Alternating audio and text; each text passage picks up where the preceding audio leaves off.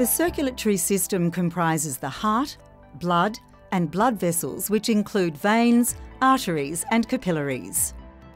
The heart provides the pumping action that is needed to keep the blood flowing throughout the body.